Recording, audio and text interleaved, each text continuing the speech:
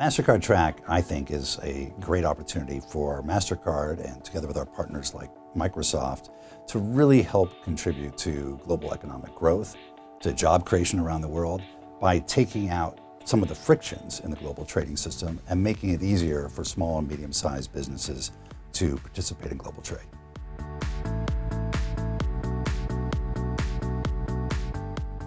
The WTO has estimated that it could contribute to $1 trillion of increased economic activity in the world. And when you combine government's interest in facilitating trade with their interest in supporting their small and medium-sized businesses, you're really hitting a sweet spot. You know, for a small business, cash flow is king, and understanding what's in the payment pipeline, what has been paid, what invoices haven't been paid, how to reconcile them, those are all quite challenging. And so if we can reduce frictions in the trading system, help small and medium-sized businesses participate in the global economy, it'll have a positive effect on the economies and job creation.